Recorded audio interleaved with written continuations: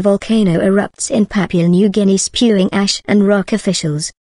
A volcano erupted on Friday in eastern Papua New Guinea, spewing rocks and ash into the air and forcing the evacuation of local communities, seismologists and reports said.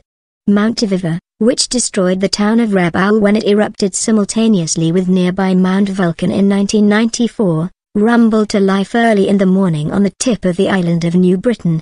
The eruption started slow and slowly developed in a strombolian, low-level eruption with incandescent projections accompanied by explosion noises and ongoing loud roaring and rumbling noises, the Rabaul Volcanological Observatory said. The Australian government issued a warning against travelling to the area. Authorities have evacuated communities close to the volcano. Residents of Rabaul town have been advised to remain indoors to avoid falling ash, it said. There were no immediate reports of injuries or damage.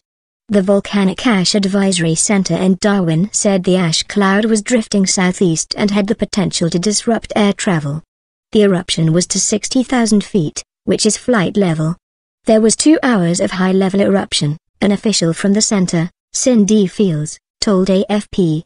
The ash was initially blowing to the southwest but has now turned to the southeast, and we expect it to clip the edge of Australian airspace later today, but we don't expect ash over Australia.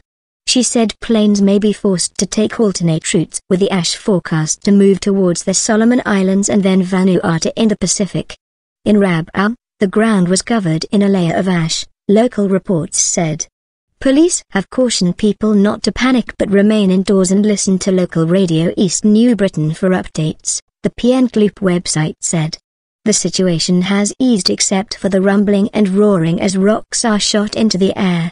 The 688-meter, 270-foot, volcano has erupted several times before, notably 20 years ago. In 1994, major eruptions at both Viva and nearby Mount Vulcan destroyed much of Rabaul, and while loss of life was minimal due to a quick evacuation, looters ransacked the town.